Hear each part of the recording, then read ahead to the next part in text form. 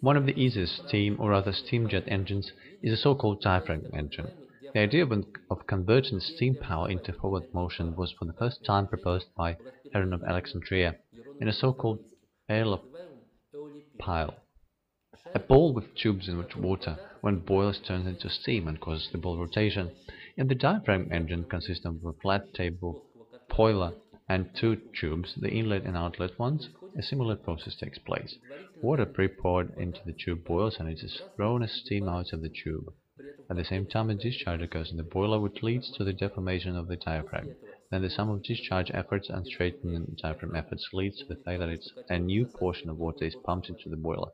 The cycle repeats until fuel ends and the boiler cools. In most cases, a diaphragm engine is used in small models of vessels.